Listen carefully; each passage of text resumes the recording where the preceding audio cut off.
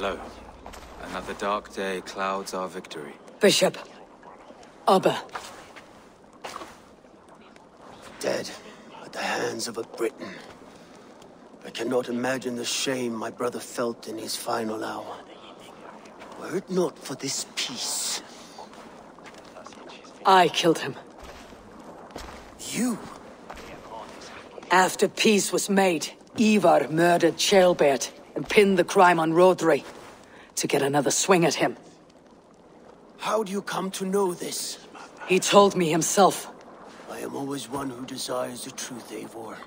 But this is a hard thing to hear. Did he die well?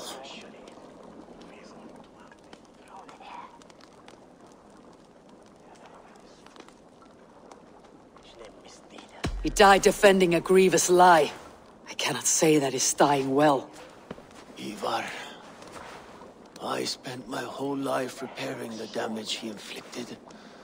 Still, he was my brother. With Ivar gone, peace and quiet are now possible. That is something.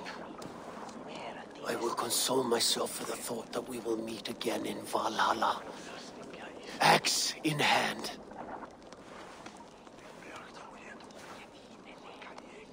For good or ill, he lived life by his own rules. What man can say better? He lived his life at cross purposes. I often found him strange and his actions puzzling. But not all men are meant to be understood. He needs a proper farewell. I will prepare a ship for his funeral pyre. Bishop, send word to Lady Angharad. Say that her husband died by treachery, and that Ivar has paid the price for it. As soon as I am able. Have you heard from King Ceolwulf? I cannot imagine his grief. He is felled by it. Still, he makes plans for this shire. I am to be Elderman here. Therefore, Shropshire declares herself your friend and ally, and will remain so for the length of my days. I am grateful, Bishop. God go with you, Eivor, wherever you may lead.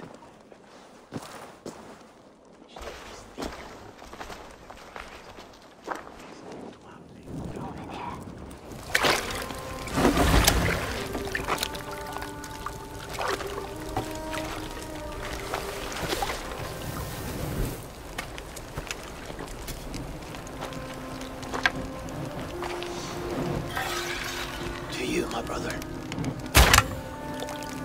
May your time in Valhalla be bright and glorious. Raw bringer of battle song. The boneless one sails into a singing glory on a flaming water steed. Wind across the water. The battle maidens beat their wings to carry a king to Odin's hall of corpses.